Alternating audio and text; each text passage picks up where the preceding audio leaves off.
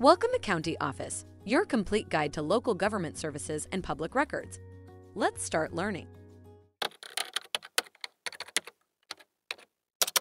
Can a correctional officer marry an inmate?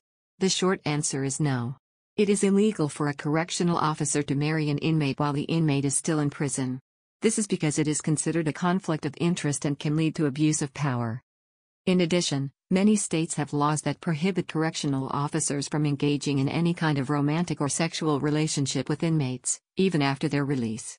These laws are in place to protect the safety and well-being of inmates and to prevent any potential abuse or exploitation. However, there have been cases where correctional officers have married former inmates after their release. In these cases, the officer must wait a certain amount of time after the inmate's release before getting married to avoid any appearance of impropriety.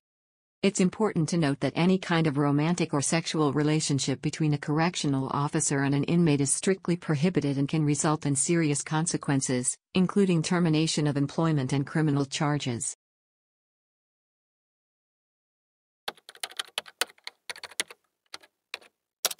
To learn more, check out these links which you can click in the description below, and feel free to comment your questions. We're here to help. Thanks for watching our video.